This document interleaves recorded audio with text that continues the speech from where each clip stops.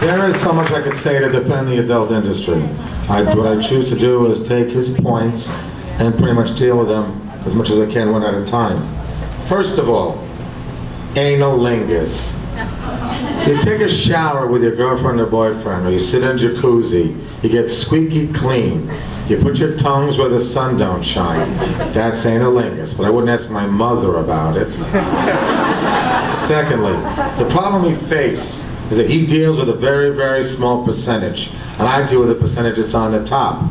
For everything, for every one person he can mention, any girl he can talk about that's having problems with porn, stretched rear ends, or whatever he says, I'll show him 100 to 1,000 girls who've done quite well with porn. The girls that you've all heard of, from Marilyn Chambers, Seika, Serena, Samantha Fox, and Ed Haven, Vanessa Del Rio. I can go on and on and on. And all these girls are happy, healthy, some are married, some have businesses, but he will focus on the very, very select few. Like he'll bring up couples who watch porn and have problems with it.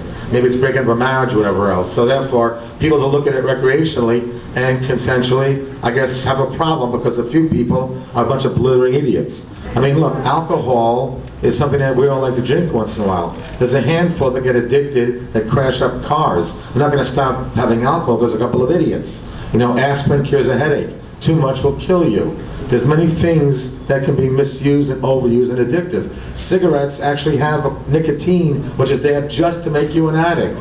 And porn, we like recreational users. I mean, Lord knows, you know, the church had to pay, what, $600 million right here.